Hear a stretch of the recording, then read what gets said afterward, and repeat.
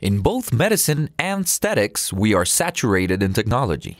Diverse cases such as pain, inflammation, scars, fractures, body remodeling, facial or genital rejuvenation can be treated with one single technology, Indiba's radiofrequency system.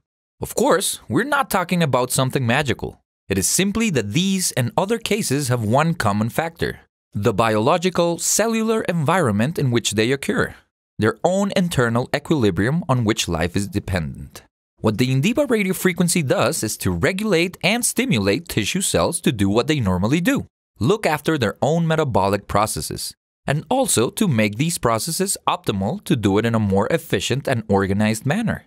Let's take a look at it step by step. The basis of it all is an electric current which works at the specific frequency of 448 kHz. It's a flow of electrons that ends up being an ionic displacement in the interior of the body. Let's take a closer look. The tissue, the cell, its membrane, and the receptors. The latter are like streetlights. They regulate the exchange of ions between the interior and exterior of each cell. Therefore, when the current reaches the receptors, ions movement of tissue is stimulated, and the complex sequence of reactions natural to each kind of cell is set in motion in addition to the regulation of the surrounding environment.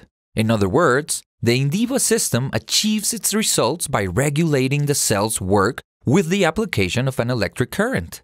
Now, let's increase the power of the current to achieve a thermal effect, besides the electric current effect.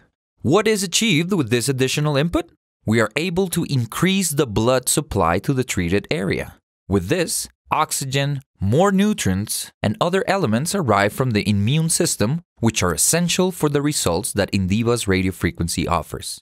Therefore, we have a double effect: the electric current that stimulates cellular activity, and the thermal effect that supplies nutrients, accelerates